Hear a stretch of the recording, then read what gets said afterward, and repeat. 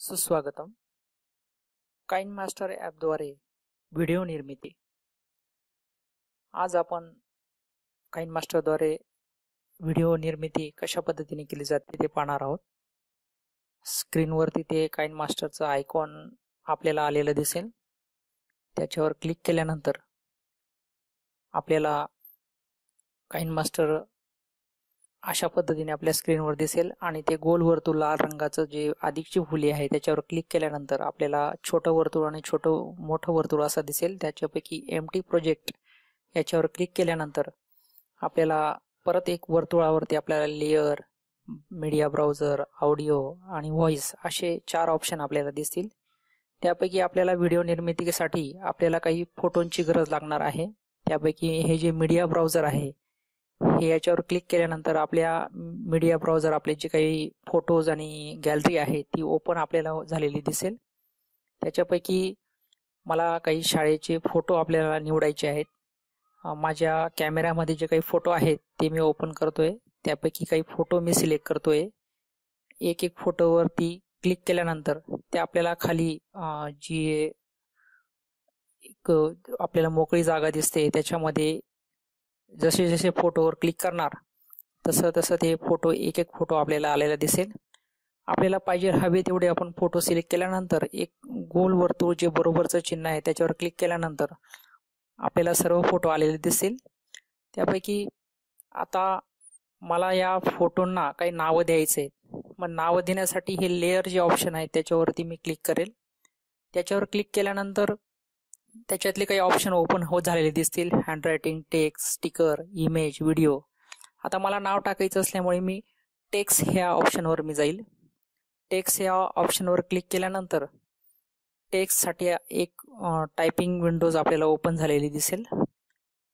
Typing ही window open झाल्यानंतर आपल्याला हवं ते नाव आपण टाईप करू शकतो. आता इथं मी माझ्या शाळेचं नाव टाईप करतोय.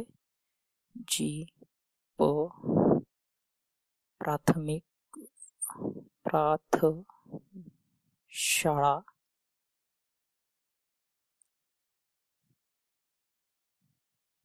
भगतवाडी. नाव टाईप झाल्यानंतर ओके या बटनावरती क्लिक करायचं आहे. ओके या बटनावर क्लिक झाल्यानंतर ते नाव आपल्याला विंडोवर दिसेल आणि आपल्याला हे नाव हवं त्या ठिकाणी आपण सरकवून ठेवू शकतो. बोटाने हवे त्या ठिकाणी नेऊ शकतो. आता या नावाला मला ते नाव जरा बोल्ड याच्यानुसार हवं असेल तर मी या फॉन्ट या ऑप्शनवर जाईल. फॉन्ट ओपन झाल्यानंतर त्याच्यापैकी हवं ते फॉन्ट मी निवडेल. आता ही फॉन्ट निवडल्यानंतर या बरोबरच्या चिन्हावर क्लिक करेल. बघा फॉन्ट बोल्ड झालेले दिसेल आणि आता मला त्याचा रंग बदलायचा आहे म्हणून हे गोल चिन्ह पांढऱ्या रंगाचं त्याच्यावर क्लिक करेल. त्याच्यानंतर अनेक असे रंग आपल्याला दिसतील. त्यापैकी एक रंग सिलेक्ट करायचा. सिलेक्ट केल्यानंतर हे बरोबरच्या चिन्हावरती मी क्लिक करेल. क्लिक झाल्यानंतर बघा रंग बदललेला दिसेल. आता हे खाली नाव जे दिसतंय ती स्लाइड मला त्या फोटोच्या पुढे जाते. त्याला मला ॲनिमेशन द्यायचे. मग ॲनिमेशन ह्या ऑप्शनवरती मी जाईल. ॲनिमेशन हवं ते ॲनिमेशन मी निवडेल आणि ते नाव बघा एक ॲनिमेशन घेतलं मी पॉप. आता बघा नाव विंडोजवरती ॲनिमेटेड झालेलं आहे आणि ते झाल्यानंतर ते मला किती सेकंदापर्यंत हवं आहे खाली एक बार दिसतोय त्या सेकंद निवडेल. ते झाल्यानंतर आता हे ॲनिमेशन दिल्यानंतर मला हे ॲनिमेशन हे जे नाव आहे ते सतत ओव्हरऑल ॲनिमेशन कशा पद्धतीने सतत ते नाव डिस्प्ले झालेलं दिसेल. बघा आता त्याच्यापैकी ओव्हरऑल ॲनिमेशनपैकी एखादी कुठलंही ॲनिमेशन मी निवडणार आहे.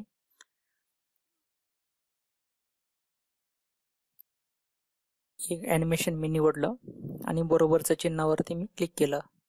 आता हे नाव अशा पद्धतीने सतत डिस्प्ले झालेलं दिसेल मला व्हिडिओमध्ये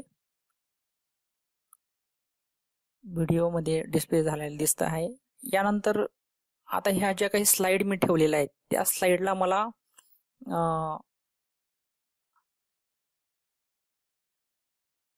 हे जे काही मध्ये 2 फोटोंच्या मध्ये जे आहे त्यांना मला ट्रान्झिशन इफेक्ट द्यायचे आहेत. त्याच्यावरती क्लिक केल्यानंतर ते ट्रान्झिशन इफेक्ट ओपन होत आहेत. त्यापैकी कुठला पण एक मी 3D ट्रान्झिशन इफेक्ट निवडतोय. त्यापैकी मी घेतोय 3D फ्लिप. म्हणजे जे फोटो आहेत ते बघा कशा पद्धतीने फ्लिप झालेले दिसत आहेत. असं प्रत्येक फोटोच्या मध्ये जे काही आहे त्याला मी ट्रान्झिशन इफेक्ट देणार आहे. ट्रान्झिशन इफेक्ट दिल्यानंतर आता या नुसते फोटो रन होताना दिसत आहेत, पण मला या व्हिडिओला मला गाणं सिलेक्ट करायचं आहे, ऑडिओ सिलेक्ट करायचं आहे. मग ऑडिओ या ऑप्शनवर क्लिक केल्यानंतर आपल्या म्युझिक गॅलरीमध्ये जे काही गाणे असतील, संगीत असतील, त्यापैकी एक कुठलं पण निवडायचं आहे. त्याच्यावर क्लिक करायचं. क्लिक केल्यानंतर 2 चिन्ह दिसतील, जे प्लसचं चिन्ह आहे अधिकचं फुली, त्याच्यावर क्लिक केल्यानंतर ते म्युझिक खाली आपल्याला आलेलं दिसेल बघा, त्या खालच्या बारवरती आलेलं दिसेल. आणि हे गाणं खूप मोठं झालंय म्हणून मला ते आता कट करायचंय. मग कट करण्यासाठी ते म्युझिकवर क्लिक केल्यानंतर एक कात्रीच्या आकाराचं जे ट्रिम आणि स्प्लिट जे ऑप्शन दिसतंय त्याच्यावर मी क्लिक करेल. आणि मला उजव्या बाजूचा भाग नकोय म्हणून ते राईट साईडचं त्याच्यावर क्लिक केल्यानंतर तो भाग तो कट झालेला दिसेल. आणि आता त्याच्या बरोबरच्या चिन्हावर क्लिक करून आता हा झालेला व्हिडिओ आपण प्ले करून पाहू शकतो. आणि प्ले करून पाहिल्यानंतर मला तो आता शेअर करायचा आहे, तयार करायचा आहे. म्हणजे हा शेअर नावाचं जे बटन दिसतंय त्याच्यावर क्लिक केल्यानंतर सेव्ह व्हिडिओ टू गॅलरी हे ऑप्शनवर क्लिक केल्यानंतर हाय डेफिनेशन या ऑप्शनवर क्लिक करायचं आहे. आणि त्याच्यावर क्लिक केल्यानंतर आपला जो व्हिडिओ आहे तो एक्सपोर्ट आणि शेअर होण्यासाठी सुरुवात होईल. आणि तो शेअर झाल्यानंतर आपलं जे काही गॅलरीमध्ये आहे त्या गॅलरीमध्ये तो जाऊन पडेल.